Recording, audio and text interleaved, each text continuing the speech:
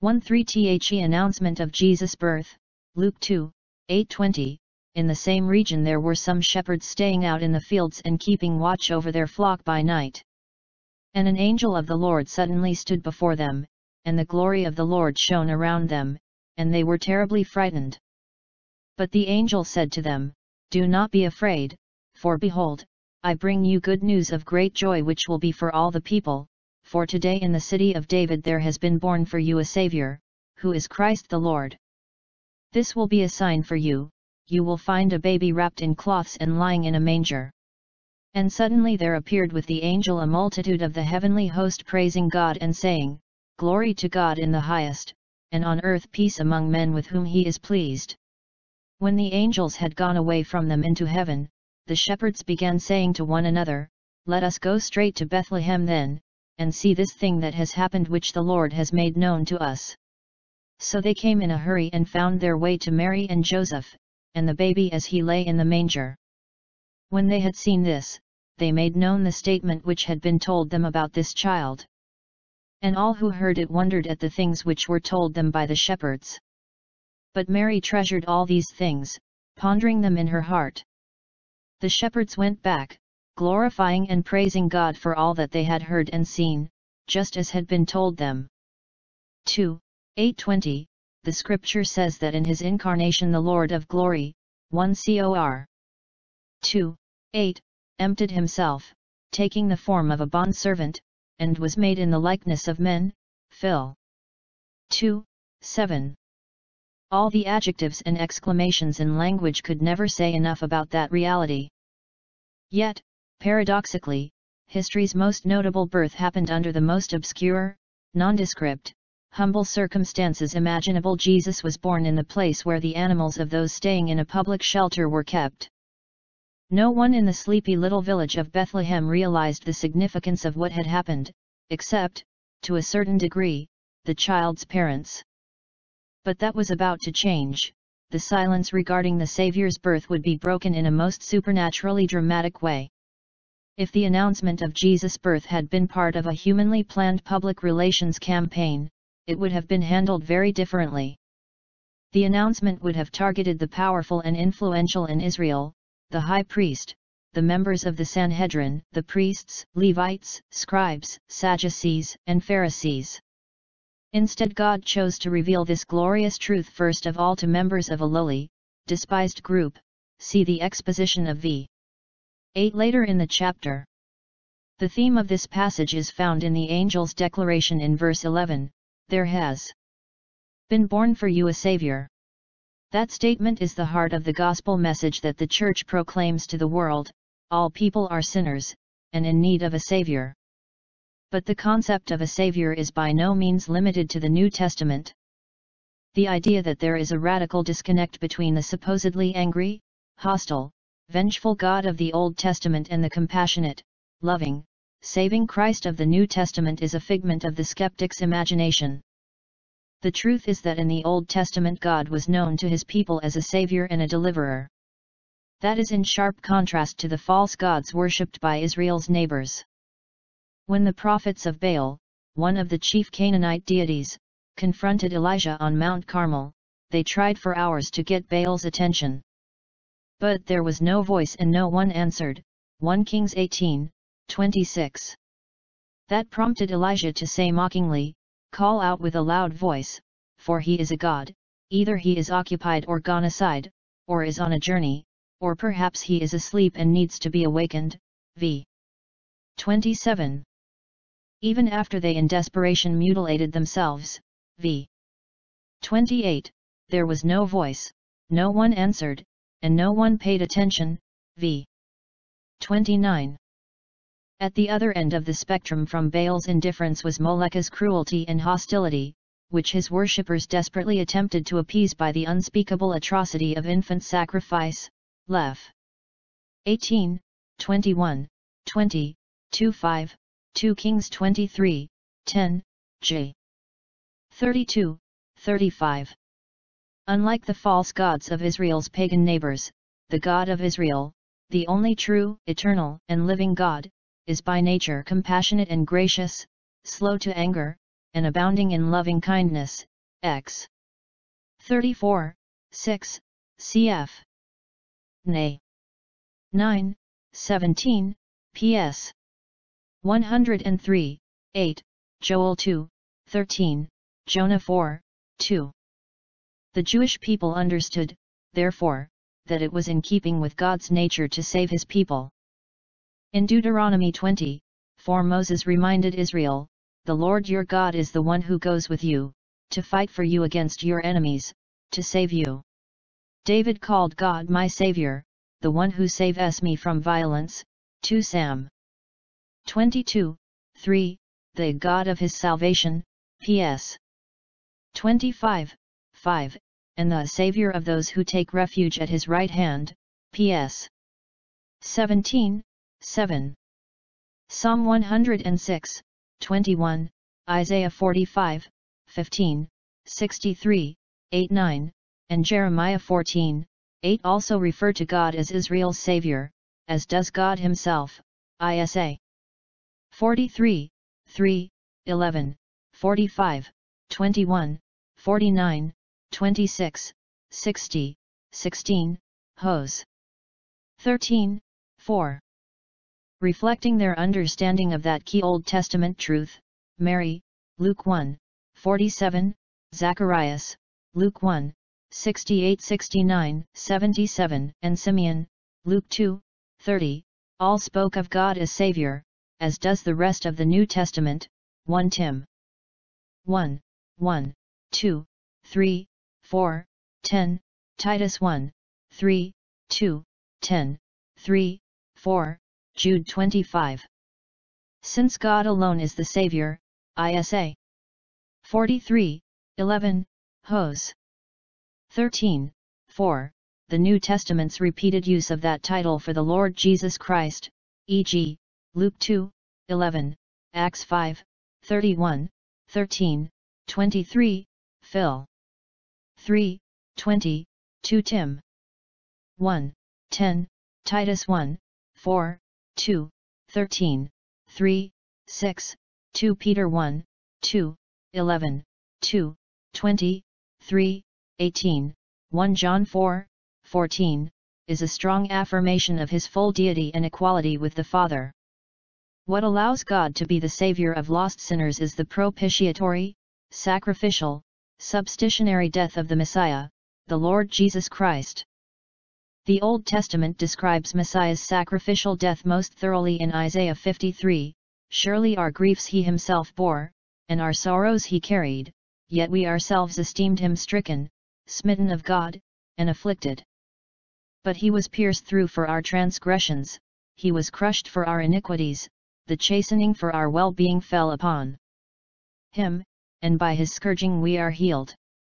All of us like sheep have gone astray, each of us has turned to his own way, but the Lord has caused the iniquity of us all to fall on him." VV 4:6, by oppression and judgment he was taken away, and as for his generation, who considered that he was cut off out of the land of the living for the transgression of my people, to whom the stroke was due. V 8, but the Lord was pleased to crush him, putting him to grief. If he would render himself as a guilt offering, he will see his offspring, he will prolong his days, and the good pleasure of the Lord will prosper in his hand. As a result of the anguish of his soul, he will see it and be satisfied. By his knowledge the righteous one, my servant, will justify the many, as he will bear their iniquities. Therefore, I will allot him a portion with the great, and he will divide the booty with the strong, because he poured out himself to death, and was numbered with the transgressors, yet he himself bore the sin of many, and interceded for the transgressors. VV 10:12, all the redeemed, both in the Old Testament and the New Testament eras, were saved by God's placing their sins on Jesus Christ. He alone, Acts 4:12, is the source of salvation since, as Peter wrote, he himself bore our sins in his body on the cross, so that we might die to sin and live to righteousness, for by his wounds you were healed. 1 Peter 2:24, cf.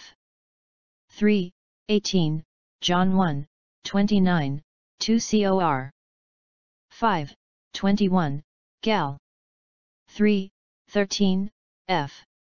5, 2, Hebrew. 9, 28, 1 John 2, 1 2. God revealed himself as a savior to Israel in two ways.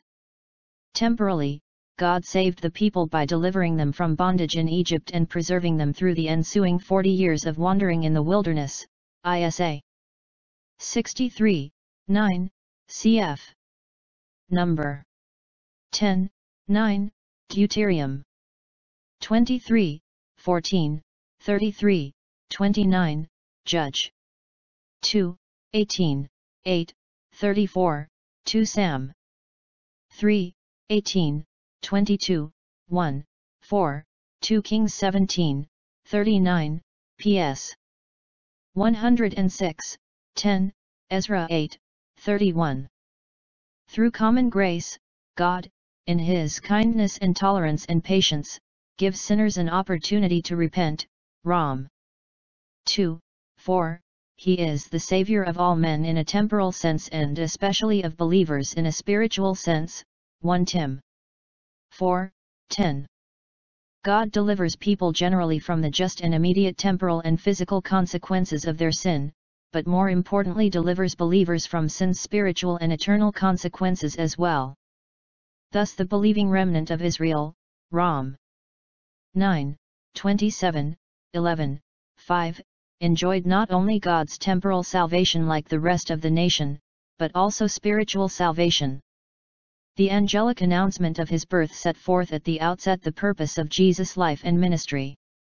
He did not come into the world to be an example of nobility and integrity. He was not merely a Jewish sage, a teacher of morality and ethics. Still less was he a passive, non-violent social reformer, a sort of first-century Gandhi. He was and is the Savior of the world, John 4, 42, 1 John 4, 14, who came to seek and to save that which was lost, Luke 19, 10, by saving his people from their sins, Matt. 1, 21. Jesus did come to fulfill the Abrahamic and Davidic covenants, see chaps 9 and 10 of this volume.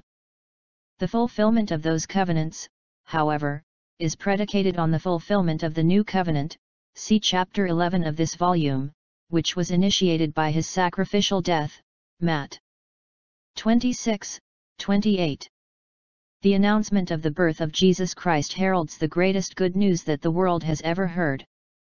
From the narrative of that announcement and its aftermath, 5 truths about the good news emerge: the proclamation of the good news, the pervasiveness of the good news, the person of the good news, the purpose of the good news, and the picture of the good news.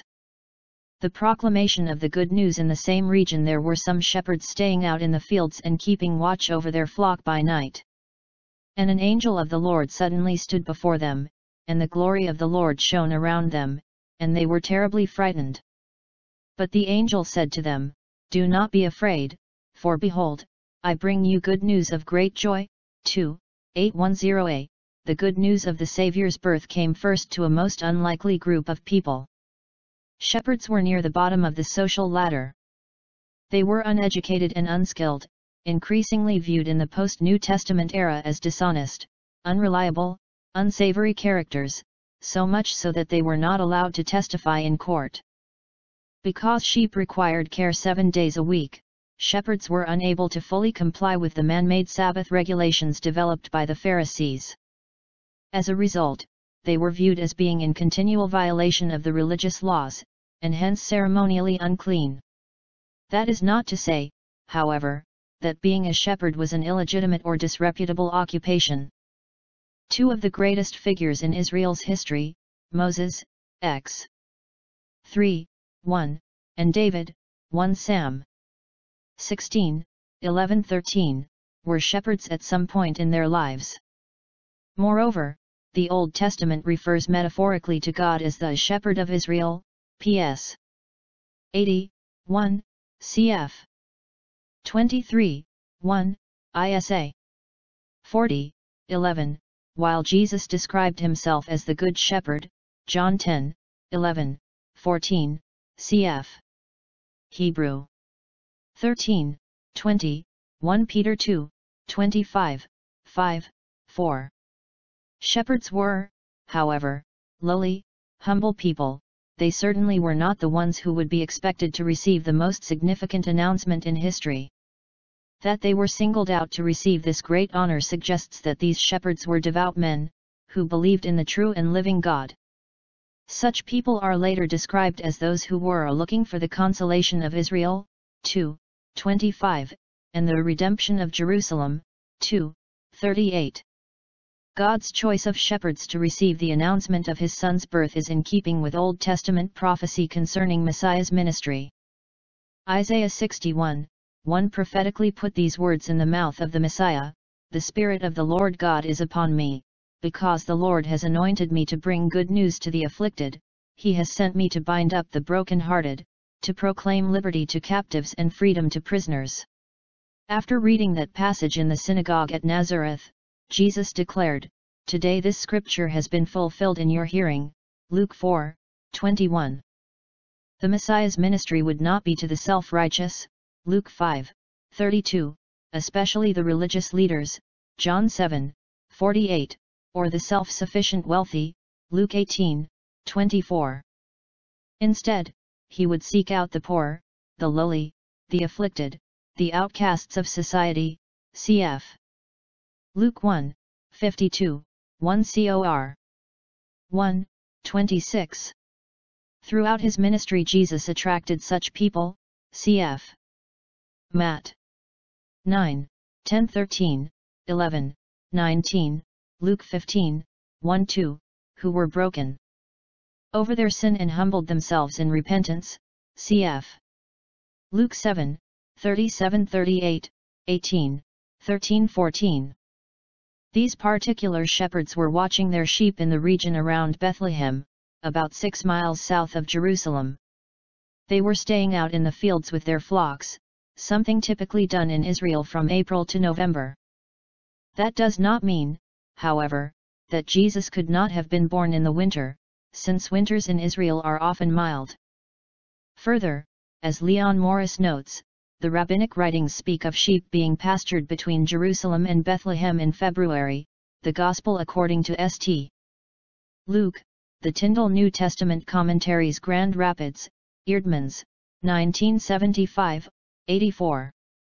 According to rabbinic law, sheep were to be kept in the wilderness, and any animal found between Jerusalem and the vicinity of Bethlehem was subject to being used as a sacrifice in the temple. It may be, then, that the sheep these shepherds were caring for were destined for that very purpose. Sheep were kept out in the fields during the day. In the evening they were moved into sheepfolds, where the shepherds could take turns keeping watch over their flock during the night. Inside the fold the sheep could more easily be guarded from predators and thieves. But the tranquil normalcy of the shepherd's nightly routine was abruptly shattered in a most amazing, dramatic, unexpected way. While they were doing what they normally did during the long hours spent watching their flock, an angel of the Lord suddenly stood before them. The angel is not identified, but in light of his earlier appearances to Zacharias and Mary, it may have been Gabriel. Adding immeasurably to the shepherds' shock and terror at the angel's unexpected appearance, the glory of the Lord blazed forth out of the darkness and shone around them. Throughout Scripture, God's glorious presence was manifested in brilliant light, e.g., Ex. 24, 17, 33, 22, 34, 5, Deuterium 5, 24, 2 Chron. 7, 1, 3, Ezek. 1, 27, 28, 43, 2, Luke 9, 28, 32, Rev. 21, 23, cf. Ex. 34, 29, 35, ps. 104, 1, 2, Hab. 3, 3, 4, Rev. 1, 13, 16. The glory of God first appeared in the Garden of Eden, where Adam and Eve had intimate fellowship with God and enjoyed His presence. But after they sinned, God banished them forever from the garden and posted an angel with a flaming sword at the entrance to keep them out. God's glory manifested itself to Israel in the wilderness, Ex. 24, 16-17, especially at the dedication of the tabernacle, Ex. 40, 34-35, as it would later appear at the dedication of the temple, 1 Kings 8, 10-11. But after centuries of sin and rebellion, the glory of God left the temple, Ezek. 9, 3, 10, 4, 18, 19, 11, 22-23, symbolizing its withdrawal from Israel. It would not appear again until this very night, where it signified that God's presence had once again entered the world through the birth of the Lord Jesus Christ. Later in his life Jesus would reveal his divine glory to Peter, James, and John on the Mount of Transfiguration, Matt. 17, 1-2. The next visible manifestation of God's glory to the world will be at the second coming, when the sign of the Son of Man will appear in the sky, and all the tribes of the earth will mourn, and they will see the Son of Man coming on the clouds of the sky with power and great glory, Matt. 24, 30. Heaven will be lit by the all-pervasive glory of God throughout eternity, Rev. 21, 10-11, 23. The shepherds understandably were terribly frightened by the appearing of the angel and the manifestation of God's glory. Fear was the normal response whenever anyone in Scripture either encountered an angel, cf. Dan. 8, 15-18, 10, 7-9, 16-17, Matt. 28, 2-4, Luke 1, 12, 26-30, or saw the glory of God manifest, Isa. 6, 1-5, Ezek. 1, 28, 3, 23, Matt. 17, 5-6, Mark 4, 41, 5, 33, Acts 9, 4, Rev. 1, 17. Those who experience the presence of the Holy God are acutely aware of their sinfulness. Isaiah cried out, "Woe is me, for I am ruined. Because I am a man of unclean lips, and I live among a people of unclean lips, for my eyes have seen the King, the Lord of hosts." Isa.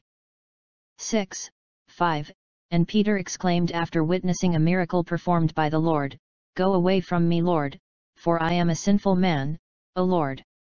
Luke 5, 8. Seeing the shepherds' obvious terror, the angel said to them, "Do not be afraid." The sequence of events in the angel's appearance to the shepherds is the same as in Gabriel's appearances to Zacharias and Mary. The angel appeared, those to whom he appeared were frightened, the angel spoke words of comfort, delivered his message, and promised a sign. There is a sense in which it is right to fear God. The Bible declares that the fear of the Lord is the beginning of wisdom, Prov. 9, 10, cf. 1, 7, 15, 33, Job 28, 28, ps. 111, 10, Mike. 6, 9, and godly men are marked by reverence for him, Gen. 22, 12, 42, 18, x. 18, 21, nay. 7, 2, Job 1, 9, ps. 66, 16, Ekl. 5, 7, 8, 12, 12, 13, Matt. 10, 28, 1 Peter 2, 17. But the redeemed need not be terrified of God. For you have not received a spirit of slavery leading to fear again, Paul reminded the Romans, but you have received a spirit of adoption as sons by which we cry out, Abba, Father. Rom. 8, 15, cf. Gal. 4, 6, 7. God says to his people, as he did to Abraham, "Do not fear," Gen. 26, 24, cf. Judge. 6, 23, Isa. 43, 1, 5, 44, 2, J. 46, 27-28, Lamb. 3, 57, Dan. 10, 12, 19, Matt. 14, 27, 17, 7, 28, 5, 10, Luke 5, 10, 12, 32, Rev. 1, 17. The shepherds did not need to fear, for the angel had come bearing good news. His message was not one of judgment, but rather that the Father has sent the Son to be the Savior of the world, 1 John 4, 14. Evangelize, to proclaim good news, is one of Luke's favorite terms. He used it more than any other New Testament writer, cf. 1, 19, 3, 18, 4, 18, 43, 7, 22, 8, 1, 9, 6, 16, 16, 20, 1, Acts 5, 42, 8, 4, 12, 25, 35, 40, 10, 36, 11, 20, 13, 32, 14, 7, 15, 21, 15, 35, 16, 10, 17, 18. The good news of the gospel is that the saving God sent the Savior to redeem sinners. That news produces great joy, the joy that Peter described as inexpressible and full of glory, 1 Peter 1, 8, which is reserved for those whose sins have been forgiven through faith in the Lord Jesus Christ. The pervasiveness of the good news which will be for all the people, 2, 10b, the good news the angel proclaimed is for all the people. Laos, people, refers first to Israel, 1, 68, 7, 16, 19, 47, 21, 23, 22, 66, 23, 5, 14, since salvation is from the Jews, John 4, 22, cf.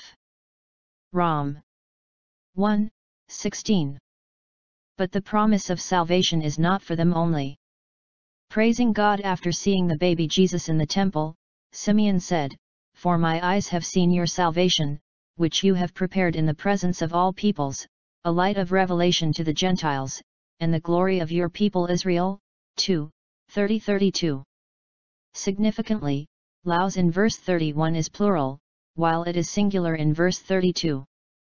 Simeon's words reflect the truth expressed in Isaiah's prophecy, "Arise, shine, for your light has come, and the glory of the Lord has risen upon you.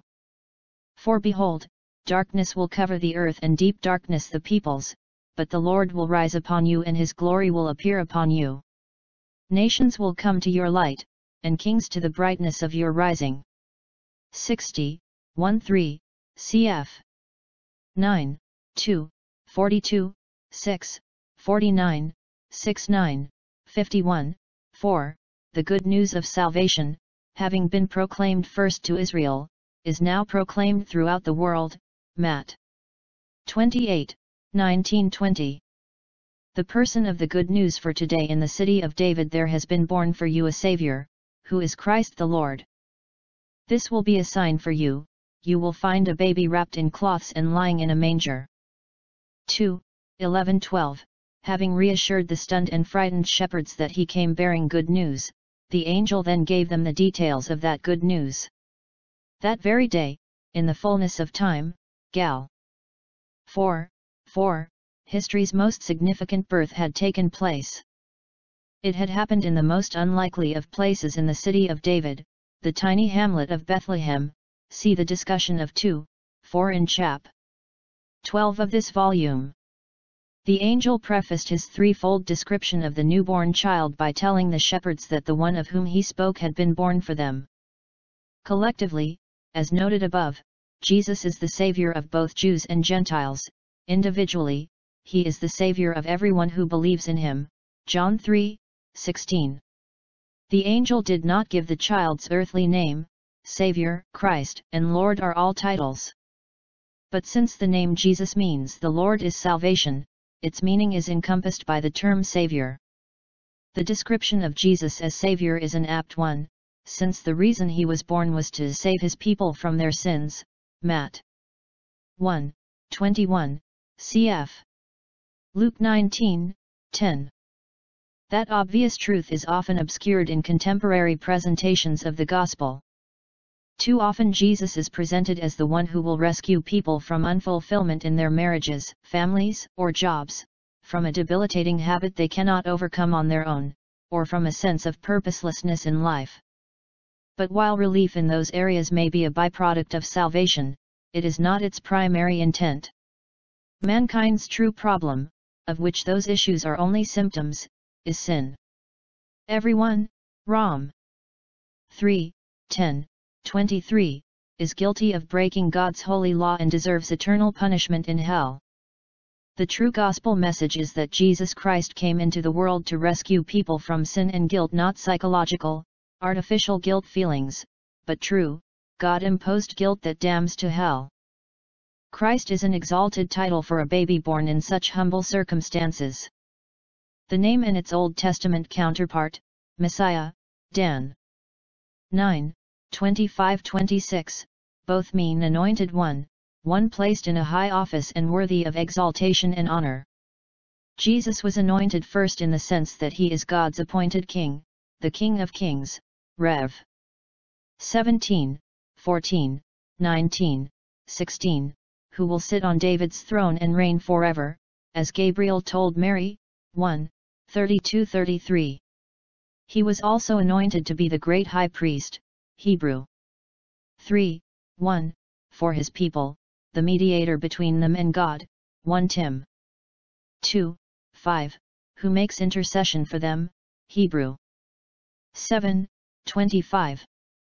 Finally, Jesus was anointed as a prophet, God's final and greatest spokesman, Hebrew 1:1-2. Lord in a human sense is a term of respect and esteem, given to someone in a position of leadership and authority. Especially it was the title borne by slave owners, kurios, lord, and doulos, slave, were connected. To call someone Lord was to acknowledge your subservience. In the New Testament Sarah called Abraham Lord, acknowledging his authority over her as her husband, 1 Peter 3:6. But in this context Lord is no mere elevated human designation, it is a divine title. To say that this child is Lord is to say that he is God. When used in reference to Jesus Christ, kurios, Lord, conveys all that is implied by the Tetragrammaton Yahweh, Yahweh, which the Septuagint translates kurios, the name of God, cf. X 3:14-15. The most fundamental and basic confession of Christianity is, Jesus is Lord, 1 Cor. 12:3. No one who does not affirm Christ's full deity and equality with God the Father can be saved, for, as he warned the Jews, unless you believe that I am God, you will die in your sins, John 8:24. For a discussion of the I am statements in John's Gospel in reference to Christ's deity, see John 1:11, the MacArthur New Testament Commentary, Chicago, Moody, 2006, 14, 348. Romans 10:9 declares that if you confess with your mouth Jesus as Lord, and believe in your heart that God raised him from the dead, you will be saved. The angel then gave the shepherds a sign by which they could recognize this remarkable child: they would find the baby wrapped in cloths and lying in a manger. That the baby would be wrapped in cloths would not single out Jesus for the shepherds, since that was done to all Jewish babies. See the discussion of 2:7 in the previous chapter of this volume. To fail to properly care for a newborn baby, including wrapping it, was unthinkable, cf. Ezek 16:1-5. But Jewish mothers did not usually put their newborn babies in a manger, so that would narrow the shepherd's search to the child of whom the angel spoke. The stark contrast between Jesus' exalted status as Savior, Messiah, and God and the humble circumstances of his birth emphasizes the magnitude of his emptying himself, taking the form of a bondservant, and being made in the likeness of men, Phil 2:7. The purpose of the good news. And suddenly there appeared with the angel a multitude of the heavenly host praising God and saying, Glory to God in the highest, and on earth peace among men with whom he is pleased. 2, 13-14. While the angel was speaking to the shepherds, something even more amazing took place. Suddenly, cf. v. 9, Mal. 3, 1, Mark 13, 36, Acts 2, 2, 9, 3, 1 Thess. 5, 3, there appeared with the angel a multitude of the heavenly host. How many of the millions of holy angels? Myriad is the Greek word for 10,000, the highest number for which there was a word, hence the use of the expression myriads of myriads to indicate more. Rev. 5, 11, appeared is not revealed, but the term multitude signifies a large group. The appearance of so many angels at once is unprecedented in Scripture. These angels were doing what angels constantly do, praising God, cf. Rev. 5, 11-12, 7, 11-12. All heaven broke loose with rejoicing at the birth of the Son of God. The angels knew him as the second person of the Trinity before his incarnation, where they saw his ineffable glory. They understood that the fall had transformed the human race into sinful rebels against God, but they also knew that God had provided a way of salvation for man. Their deep concern for the salvation of sinners causes there to be joy in the presence of the angels of God over one sinner who repents. Luke 15, 10. The angelic chorus of praise reflects the transcendent pinnacle of all thought and action, the highest of all truths, the supreme reason for all that exists, the glory of God. The ultimate purpose of the good news of salvation is to save sinners so they can join the angels in glorifying God. The angels ascribed glory to God in the highest, that is, heaven. On earth, the lowest place in comparison with heaven, they proclaimed peace among men with whom he is pleased. The peace of which the angels spoke is the peace with God that results from salvation. Rom. 5, 1, cf. Acts 10, 36. Through faith in the Messiah, the Prince of Peace, God and sinners are reconciled. Rom. 5, 10, 2 Cor. 5, 18-19, f. 2, 16, col. 1, 20-22. The peace of which the angels spoke is only for men with whom God is pleased. That does not, of course, mean that he gives salvation to those who please him by their good works, since salvation is not as a result of works, so that no one may boast. F. 2, 9. The Greek text literally reads, men of his good pleasure. As Marshall explains, the phrase means those upon whom God's will/favor rests, and expresses the thought of God's free choice of those whom he wills to favor and save. The Gospel of Luke, the New International Greek Testament Commentary, Grand Rapids, Eerdmans, 1978, 112. Salvation peace belongs to those to whom God is pleased to give it. It is not a reward for those who have good will, but a gracious gift to those who are the objects of God's good will. The picture of the good news: when the angels had gone away from them into heaven, the shepherds began saying to one another, let us go straight to Bethlehem then, and see this thing that has happened which the Lord has made known to us. So they came in a hurry and found their way to Mary and Joseph, and the baby as he lay in the manger. When they had seen this, they made known the statement which had been told them about this child. And all who heard it wondered at the things which were told them by the shepherds. But Mary treasured all these things, pondering them in her heart. The shepherds went back, glorifying and praising God for all that they had heard and seen, just as had been told them. And when 8 days had passed, before his circumcision, his name was then called Jesus, the name given by the angel before he was conceived in the womb. 2, 15-21. How long the angels lingered is not known, but eventually they returned to heaven to resume their praise and worship before the throne of God. Cf. Rev. 5, 11-14. After the angels had gone away from them into heaven, the shepherds immediately started discussing the amazing event they had just witnessed, and what they should do next. Although the angel had not specifically commanded them to do so, they excitedly began saying to one another, "Let us go straight to Bethlehem then, and see this thing that has happened which the Lord has made known to us." Understandably, they wanted to get to Bethlehem as soon as possible. But since they were responsible for the sheep under their care, they could not just drop everything and leave. Either some of them had to remain with the sheep, or they had to find other shepherds to watch over them. As soon as those details were worked out, the shepherds went at once to Bethlehem. The shepherd's response illustrates the first two things involved in a person's coming to Christ. They heard the revelation from God that the Savior had come, and they believed that revelation. In Romans 10:14 Paul described those same two steps, in reverse order. How then will they call on him in whom they have not believed? How will they believe in him whom they have not heard? As noted earlier, these shepherds were most likely devout worshippers of the true God, who were looking for the redemption of Israel. Their hearts were prepared so that when they heard the revelation of the Savior's birth they believed it. After making provision for their sheep to be cared for, the shepherds came in a hurry and found their way to Mary and Joseph, and the baby. The traditional site of the field where the shepherds were watching their sheep is about 2 miles from Bethlehem. Luke does not describe how the shepherds found Mary, Joseph, and the baby Jesus. However, there would not have been many babies born in a small village like Bethlehem on any given night. Certainly news of any birth would have spread rapidly by word of mouth, especially since Mary gave birth in a semi-public place. See the discussion of v. 7 in the previous chapter of this volume.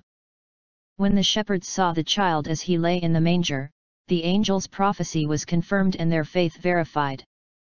The shepherds seeking out Mary, Joseph, and Jesus illustrates the next step in the salvation process. Those who truly believe the revelation of God in Christ will come to him. They will accept his invitation, "Come to me, all who are weary and heavy laden, and I will give you rest. Take my yoke upon you and learn from me, for I am gentle and humble in heart, and you will find rest for your souls. For my yoke is easy and my burden is light." Matt. 11:28-30, cf. John 5:40, 6, 37, 44, 7, 37. There must have been an interesting dialogue between the shepherds and Mary and Joseph between verses 16 and 17. The young couple was no doubt overwhelmed by the shepherds' recounting of the amazing event they had just witnessed. The words of the angel provided further confirmation to Mary and Joseph of who their child was. And Mary's account of Gabriel's appearance to her, 1:26-38, coupled with Joseph's account of his dream, Matt. 1:20-23, could only have increased the shepherds' amazement. The angel's appearance to them and their conversation with Mary and Joseph made the shepherds privy to information no one else had. Their enthusiastic response was to make known the statement which had been told them about this child. They went everywhere proclaiming the news that the Savior, Israel's long-awaited Messiah, had been born. The shepherds thus became the first New Testament evangelists. Once they had heard, believed, and acted on the truth, the shepherds could not help but tell others about it. Their witness to the good news they had received reveals something else that happens in the life of a newborn soul.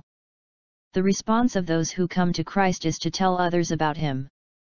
Usually the most bold and passionate people in proclaiming the gospel are the newest Christians. The longer people are saved, the less excited they seem about their salvation, and the less eager they are to share their faith. But true spiritual commitment is determined by the quality and tenacity of believers' long-term joy over their salvation. One measure of that joy is how eagerly they share the gospel.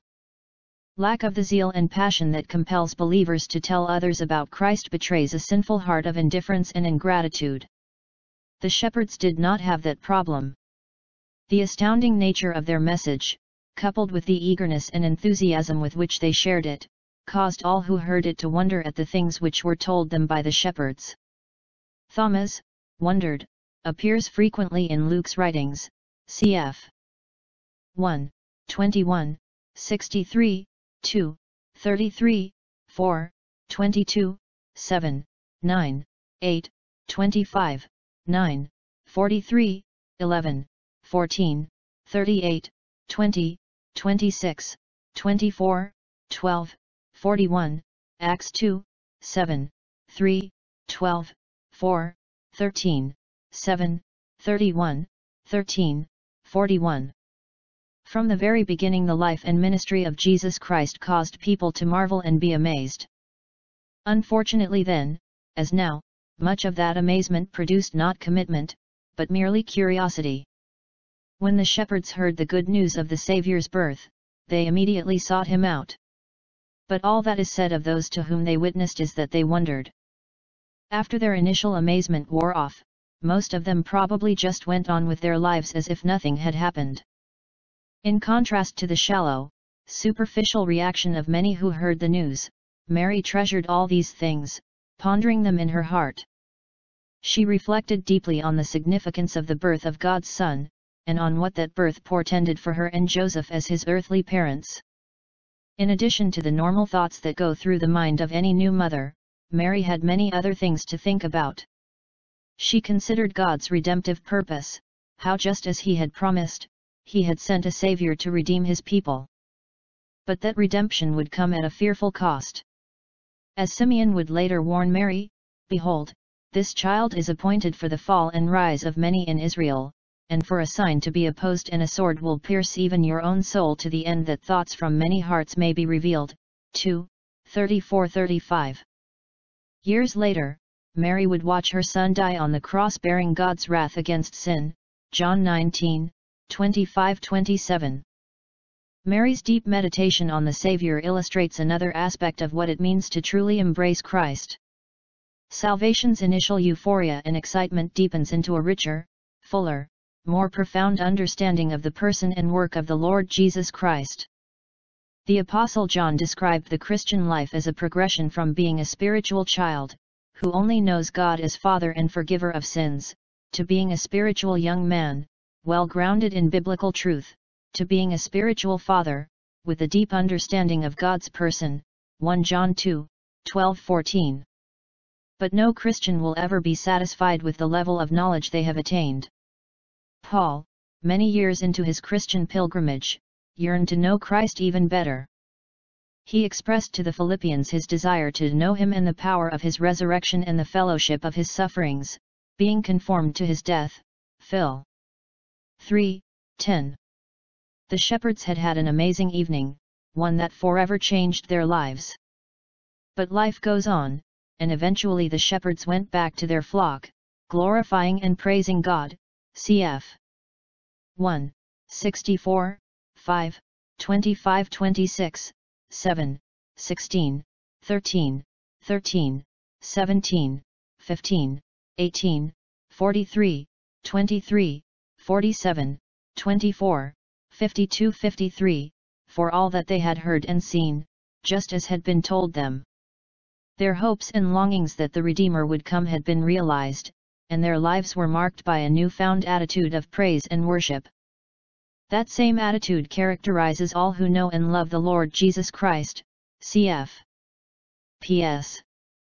22, 26, 30, 4, 33, 1, 34, 1, 100, 4, Acts 16, 25, Hebrew 13, 15, whom Paul describes as the true circumcision, who worship in the Spirit of God and glory in Christ Jesus. Phil. 3, 3.